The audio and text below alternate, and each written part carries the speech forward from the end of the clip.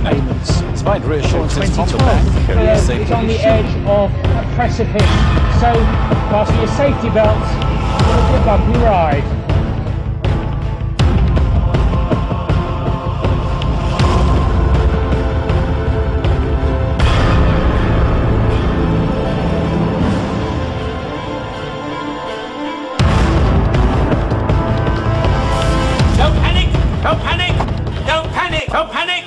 Four towns so far have entered this race for one of the Portas pilot towns. £100,000, not a huge amount, but it could be enough to really make a difference.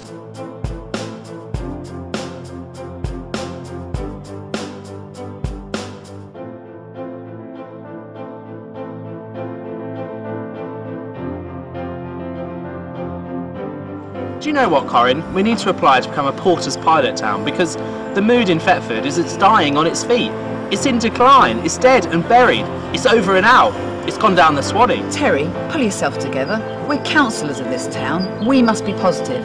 Let's do it. Let's get the people together and make this town great again. Yeah, but what has this town got to offer? Well, this guy for starters. Did you know a small group of volunteers got together and decided to create a museum dedicated to the filming of Dad's Army, which was filmed right here in Thetford.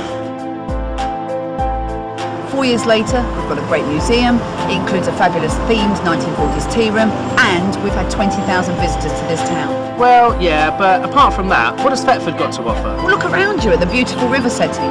This must be better than a polluted road running through a town's heart. Can't you envisage boats on the river, a cycle path, cafes and bars? It wouldn't take much to take it to the next level. We have two of the most iconic characters in British and world history that have been part of our heritage here in Thetford.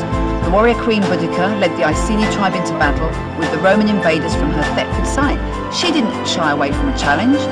And what about Thomas Paine, one of the most radical political thinkers of the 18th century? He was born right here in Thetford.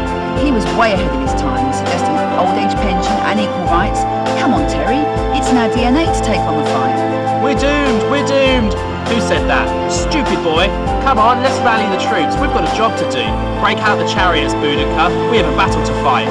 Backing of local council, we have the backing of Brecon Council, and we have the backing of the local MP Elizabeth Trust. So that's quite impressive. We've also attracted some extremely good members, so from a community basis, you might think, oh, well, it's just voluntary groups.